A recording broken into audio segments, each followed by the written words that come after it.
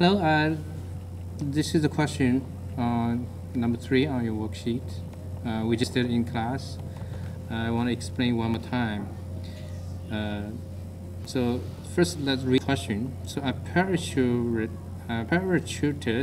jumps from an airplane at a height of 500 meters. So he falls and starting from rest for 6.0 seconds, and then open his parachute. And after opening the chute, he very quickly reaches a constant speed of 10 meters per second. So how long does it take him to reach the ground? So now you understand this question, there's two stages.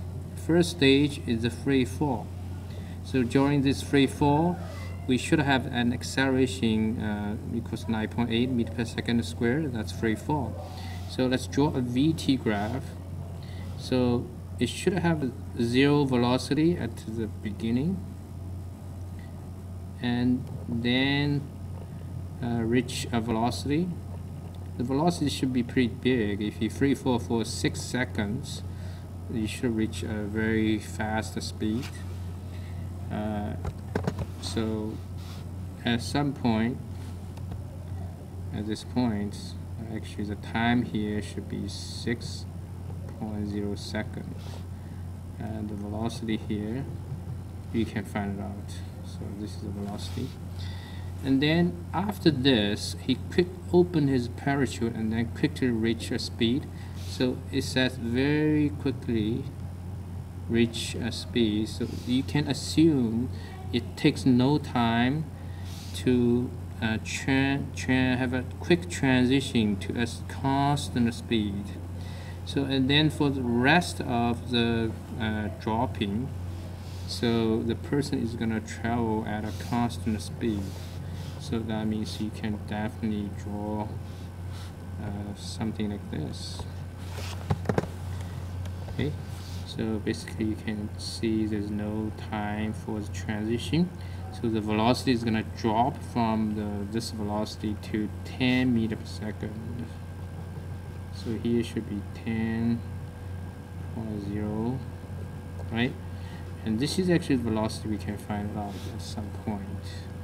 And then it end up at somewhere when it arrived the ground. And how much the time, we don't know. If we can find this out, that's gonna be the answer. Okay, so first of all, let's look at the stage 1. So let's label this A, and this is a B. So this is a C, right? From A to B, no, that's actually from 0 second to 6.0 second. Okay, so we need to find out how far it traveled during this 6.0 second. Then we can use 500 to subtract this to get to figure out how much distance he has to travel at the speed of 10 meters per second. Okay, so A to B, that's 0 to 6 seconds. So you can find out how much the distance traveled by using D equals average velocity times the time. So we know the time, we don't know the average velocity. So we actually can find out the average velocity by using this formula: V initial plus V final divided by 2. And we don't know the V final here, so we can use V final equals V initial plus AT. Okay, now if you do all the way like this, no problem. You can find out the final velocity first, plug in here, you get average velocity, then plug in here, you get the displacement. But if you look for a formula, you get this: V D equals V initial T plus 1/2 AT squared. If you use this formula, you can just plug in everything it's available, so you can get the D right away. So we better call this D1 here. Now that's actually the area of this triangle. and then we call this called D2. So then we're finding the D1 right here. Okay, let's plug in everything. So we should know this in this from 0 to 6.0 second. The information we know is the initial equals 0, acceleration equals 9.8 meter per second squared. So you can see I use positive for the acceleration because we take the down direction as positive. So we also know the time equals 6.0 seconds. So the three pieces of information plugging into this formula, we can get a D1 equals this is 0, it's gone, and 1/2. A is 9.8 times 6.0 squared equals 176.4 meter. Okay, don't be surprised I have such a quick mental math because I paused the video.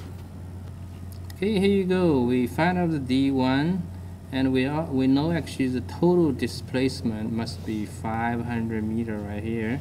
So then we know the D2 must be 500 minus the D1, which we can use 500 minus 176.4 equals 323.6 meter. Okay, so and then look at the second stage starting from from B to C. So if you look at the time, it should be like at 6.0 second all the way to we don't know, to right, so we need to find out this time. Okay, so but from this B to C, we know the displacement. We already got a D2, and we also know the velocity equals 10 meter per second. So the time T2 here obviously equals the D2 divided by the V2. So V2 is actually the velocity here. E2 is actually equal to this 10 meter per second. So that's easy. So it should be 323 divided by 0.6 divided by 10. So we should get 32.36 seconds. The total time we got should be 6.0 seconds plus 32.36 seconds. Added together, we should get 38 seconds. Because look at it, the 6.0, we have 2 second digits, so we just keep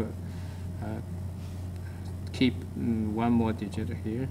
So we should get 38.36 round one up, so 38.4, that would be the answer. Okay.